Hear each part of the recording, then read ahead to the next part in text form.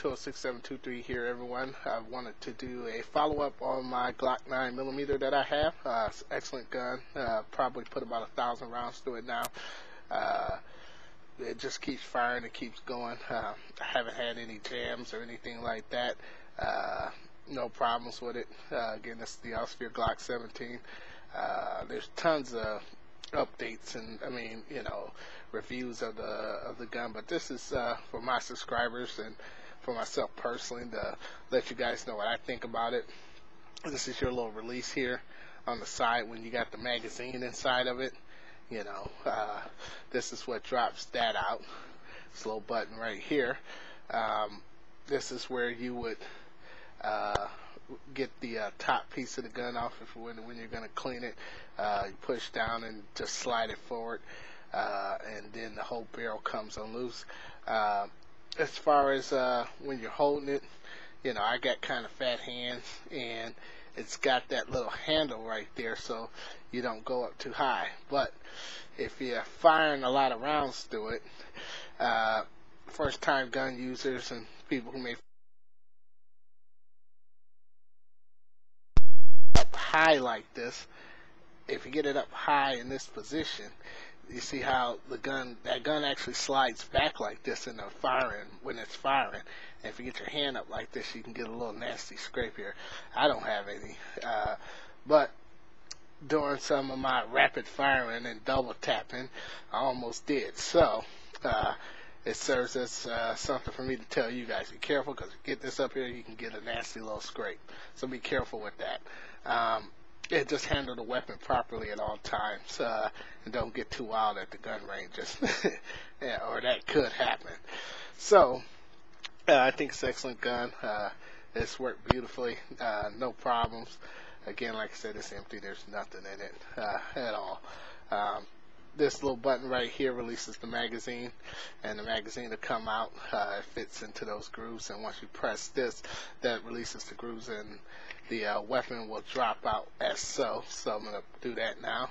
Press, release, slides out, and it's just that easy. So my review, my thoughts on the Glock 17, everything's worked out great, no problems. Great weapon to have for home defense, for if the shit hits the fan, or someone tries to break into your home, or if you have a problem. I mean, Washington State's a great state for gun owners. I mean, you don't need a permit. You can open carry one of these if you choose to, as long as you're 21 years of age and not a felon. You can put one of these on the hip and openly display it, and you're all right. But I do have a concealed weapons permit as well. I need to get a better holster for concealing it. Other than that, no problems as far as the ammo that I've used. I like to use these guys because, I mean, the gun range I go to down in Kent, right there, right off of 167 highway, has these guys for sale. I'm going to head down there probably tomorrow and put a few rounds through the guy and keep my skills up. Haven't been in a few weeks, but they're fairly inexpensive. If you buy them in bulk, maybe you can get them more expensive, more cheaper, but they're excellent rounds to use overall. I usually take 200 when I go in and put 200 through it. And it goes quick when you got two of these. I don't have a second one, but you're throwing 30 rounds at a time. That's a box, pretty much, at one time, 3/4 of a box, so to speak. So, or 2/3, more likely, a little over. Make sure I got my math right. I pride myself on that. This is again my review of the Glock 17. It's been an excellent gun for me. If you guys choose to get one, this is an excellent one to have.